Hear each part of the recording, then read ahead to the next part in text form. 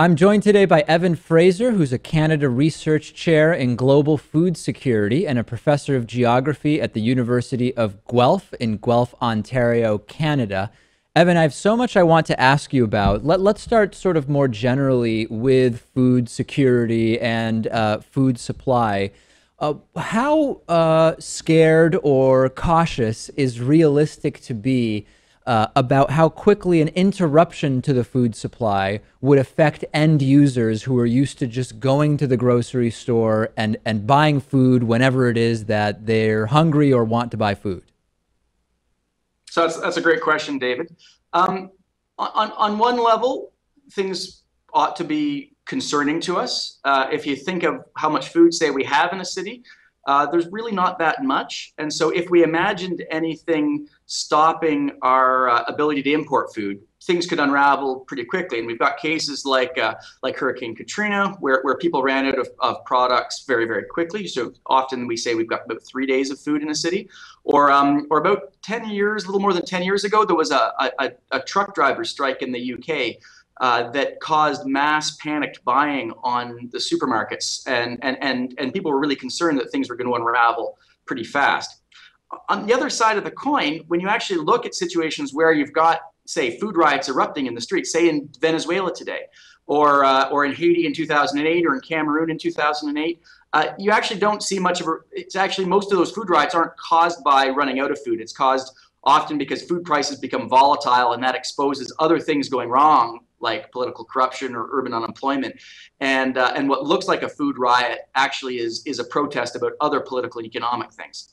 You mentioned 3 days, and that's interesting because earlier this week we interviewed a survival expert, and we asked him sort of about, there's sort of a range in terms of how prepared people sometimes are with regard to food or other supplies for emergencies. Some people are totally unprepared, and then you have some sometimes influenced by religion. We know Mormons like to do prepping, but you have like extreme prepping. You might have up to a year of non-perishable food ready. And the survival expert, Thomas Coyne, said, listen, the way I work is I suggest people plan for scenarios that have happened before. We can all imagine so-called worst-case scenarios, but 72 hours was what he said, and you're talking about that we seem to have about a 3-day food supply before interruptions would be noticeable. So is there something to that, to this 3-day idea? So I don't honestly know. That becomes an analytic question, and I don't know if anybody has actually done the research to say if you've got a major disruption in the food system, if you've got 3 days of supplies, does stability remain? I don't. That's an experimental question that I don't think anyone's tested. I say 3 days because there was a journalist number of years ago now that said civilization is 9 meals away from anarchy, or 3 days, and that was a comment that was picked up by a British politician in the wake of the truck driver strike in the UK, about that I mentioned a minute ago, that happened about 10 years ago. And this notion that we are 9 meals from anarchy is kind of like a nice convenient meme. As a rule of thumb, it makes sense to me. I think that most of our major services would probably come back on within 72 hours, or at least society would mobilize, a developed society anyways, would mobilize a response within 72 hours. So let's talk a little bit about worldwide food production and sort of how it relates in a way that is either logical or not logical when compared to what we know to be relatively healthy diets. In other words, to phrase it a different way, is the world producing foods sort of in parity or concert with what we know to be relatively healthy diets? So, David, another super question. There's a bunch of ways you can answer that. At a really crude level, you can just measure the calories available on the planet. And if you imagine perfect distribution, we actually have more than enough. According to the United Nations statistics, there's about 2,850 calories available per person per day. So that's tons. Most of us, on average, should eat about 2,200 or 2,300, depending on our age, our gender, and our level of activity. So there's lots at a calorie level, but way too many of those calories at a global level are cereals, our sugars, or our fats, and we really overproduce those kinds of foods. Whereas if you think of those 8 to 10 servings of fruit and veg a day, there simply isn't enough fruit and vegetable for us all to eat a nutritious diet. And work that I've been doing just just today I was working on this data, is when you go through global production data and you convert those tons of carrots and kilograms of lettuce that we produce into servings, there's actually only about 3 servings of vegetable and fruit per person per day on the planet. So we're really underproducing fruits and vegetables. And as a result, we see that there's a mismatch between what we're producing and what we know we need to be eating. And that mismatch sort of sits at the foundation or at the basis of this worldwide epidemic we have about obesity and type 2 diabetes and people being overweight. So let's go back to that first sort of crude number you gave us, which is 2,800 or so calories per person being produced per day. On average, 22 to 2,300 calories of consumption. That, to me, sort of confirms, although maybe not distributed amongst the right foods, as you mentioned, but it sort of confirms all of the reports I've read which say that hunger in the world is fundamentally a distribution and resource allocation issue. When you consider how much food is thrown out at supermarkets, when you consider food waste in the average home, in developed countries, etc., is that your sense? I mean, is hunger on our planet fundamentally an issue of lack of political will to fix it and distribution and allocation, or is there more to it? So, in my opinion, hunger today is not an issue of production, and I don't see a scenario in the future where hunger really results from underproduction. Hunger is a result, as you just said, David, as a result of distribution and politics. I would also add infrastructure in there. So if you imagine, say, a female farmer on a rural hillside in Malawi, actually taking the food they produce and getting it to market or storing it for long enough to be able to, without it going bad, those sort of basic infrastructure and access to market issues are very significant in causing hunger amongst the bottom billion, the poorest billion people on the planet. I mean, the World Health Organization just recently updated its statistics on hunger and nutrition, and they now figure that there's close to 1.9 billion overweight or obese people on the planet using a body mass index calculation, where according to the Food and Agriculture Organization, there's about 800 million who remain mired in undernutrition. So we live in a world of stuffed and starved, and really production is not going to change that. Increasing production isn't going to change that.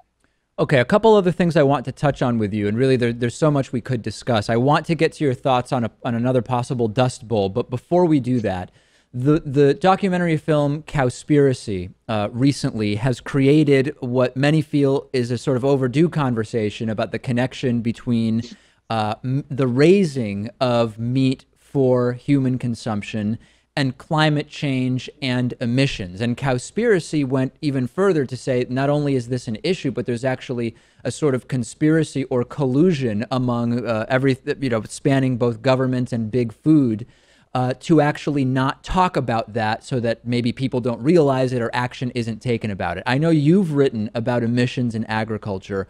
What is a sort of balanced and nuanced view on the issue of meat, but more generally of emissions and raising of other types of food as well, including produce?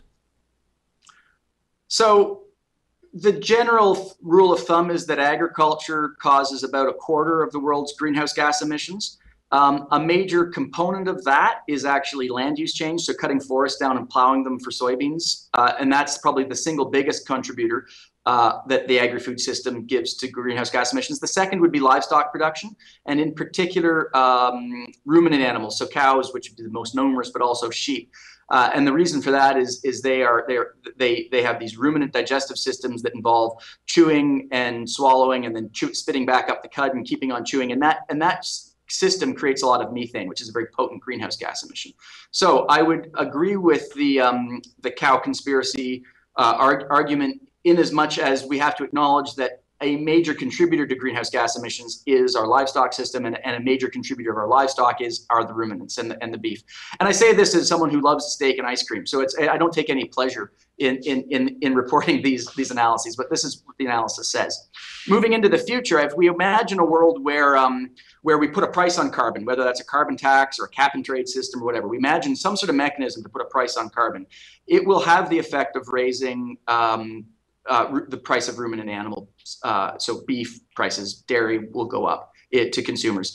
And we know from consumer studies that consumers are quite elastic in terms of when prices rise for one category of protein, they'll quickly shift to another. And there's such a big drop when you go to aquaculture and poultry and eggs. And then there's a huge drop in greenhouse gas emissions when you go to, say, legumes and vegetable-based proteins.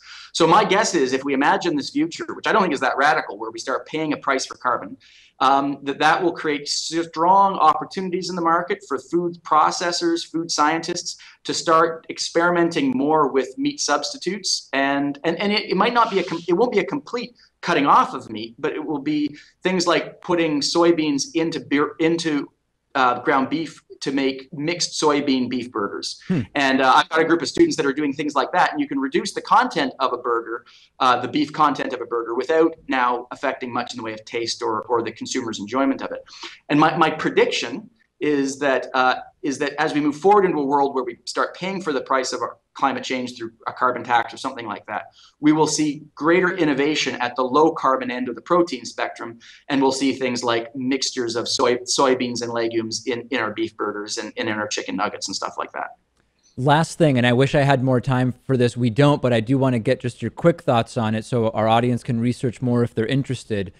What is a Dust Bowl, and why are you worried about another one?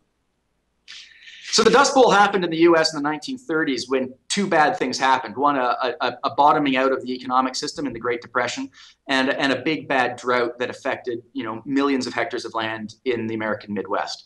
And the confluence of that sort of perfect storm of economic and environmental problems triggered mass migration and serious unrest across the U.S. And you have to see both the Depression and the drought as part of the same narrative.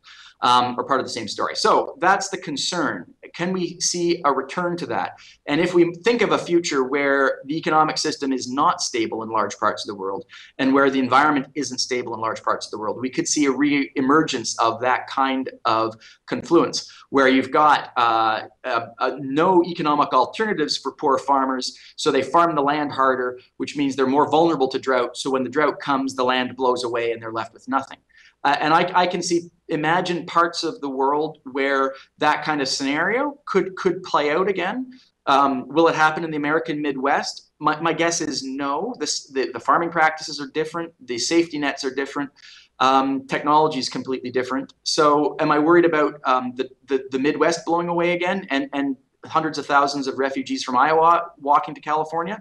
I don't think that's a realistic scenario. No, at minimum, they wouldn't be walking to California. That we could say Exactly. with some certainty. Evan Fraser, professor of geography at the University of Guelph in Guelph, Ontario, Canada. Thanks so much for talking to me today. Thank you. Appreciate the call.